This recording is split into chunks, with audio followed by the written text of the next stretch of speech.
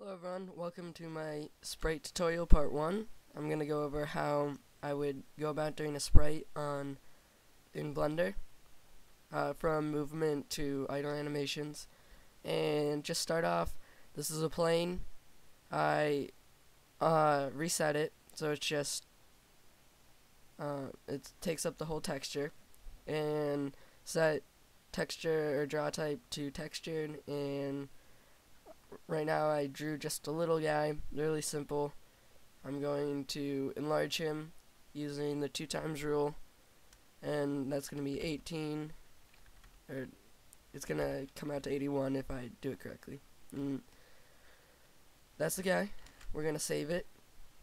I'm just going to save it to my desktop, make it easy, and I'm going to save it as one PNG. So I'm going to go back to Blender. I'm going to open, go to my desktop. I'm just going to hit the time one to make it easy, press 1, .png, we have it. Now I'm going to go to texture face. I'm going to set our active face alpha blending to alpha, and then we got a little dude. So just scale it like that a little bit, make sure it's like your sprite, like you wanted it, and sweet. I'm gonna change the background color really quick.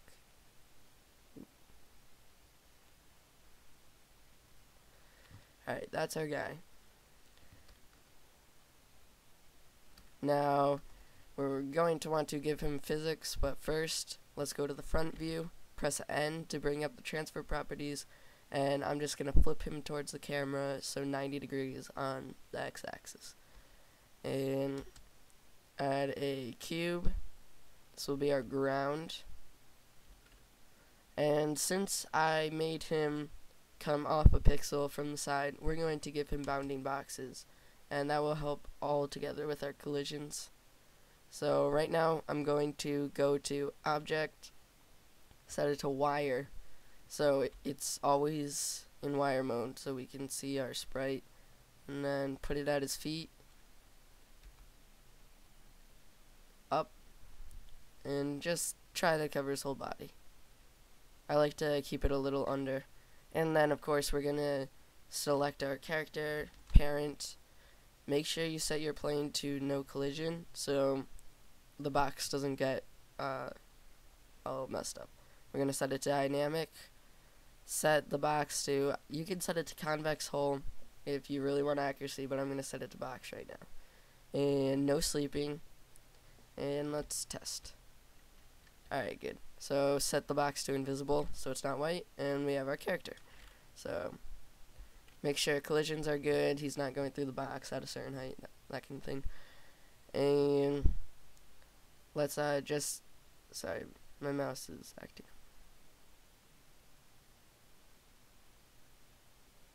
Now let's just get simple movement going. I'm going to set it to my WSAD keys. Just what I prefer. You could set it to arrow keys, anything you want. And I'm going to use line V because that's what I prefer. I'm going to hit L so it's local. And let me find the right value. There we go. And to fix all the sliding, I'm going to go to general movement damp and put it up a good amount, and it's better. So I'm going to set that to 2, just get a good speed going. And I'm going to do the same thing, it's just I'm going to assign it to A and make him go in the opposite direction. And next I'm going over how to do the flip, so he turns in the next direction. People are asking about that, and it's how I did it for the gun and the enemy in Agent Atomic Action Fist. So now I'm going to go, let's get this centered, everything. So that's on the Y. Clear. I'm gonna clear so he comes back. I doubt you'll have a problem. I just messed up at first.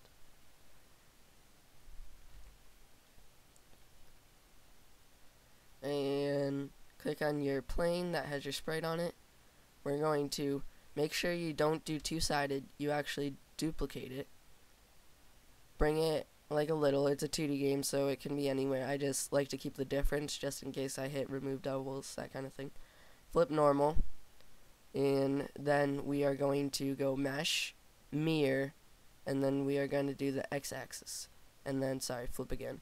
So now he faces both directions, and next what we're going to do is press I. We're going to do scale. Then on the next frame we're doing on the y-axis -1. Oop, wrong. Sorry. X. And then we hit scale. So now he goes back and forth. So we are going to connect this, select both so they're both in the same logic window. We're going to IPO. And sorry, I made a mistake. We have to do 2 frames as one so we can play the IPO. So 1, 2, still on the same, then flip on 3, and then 4, press scale again if you want to, just save. So this will be our left direction, this will be our right direction, and we are going to connect it back to the box, have the ones, the keys we already defined, so D would be right, and A would be left. So we go to front view, and now he goes back and forth. So we just figured that out. The plane is in the wrong, it's wrong again, sorry. My mouse is really having trouble with Cam Studio, so. And there, he turns back and forth on the ground. Just for one. Okay, so we're going to close these up. Now to work on some animation, we're going to go back to GIMP.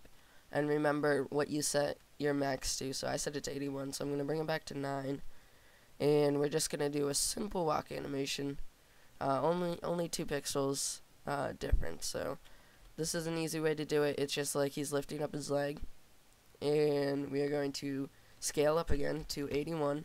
The size just helps it from pixelizing in Blender Engine because it has trouble with sprite work. We're going to save that as 2. And then we are going to do the opposite with this leg. And we are going to save it as 3. Alright, good. Oh, it's still, I need to scale it first, sorry.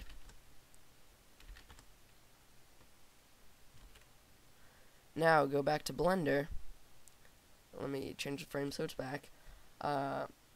Since we're changing our plane, we're going to create 2 or 3 replace mesh actuators, which is edit object, go to change add object to replace mesh, and I'll talk about this in a sec. So just do that 3 times. So we have 3 of these going. If you want to label them to help you later, you can. I'll do it now. This is stand. This is left, or let's keep it consistent, right, and left. And we're only changing the graphics, so don't worry about physics. And now duplicate your plane with both sides. Remember, that's very important. Delete all these, you don't need them anymore. Clear the parent. Alright, so we have this.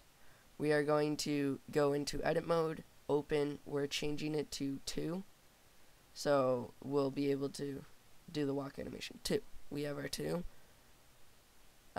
Clear the IPOs if you want to, but press the X, don't actually delete the keyframes because that will affect every object.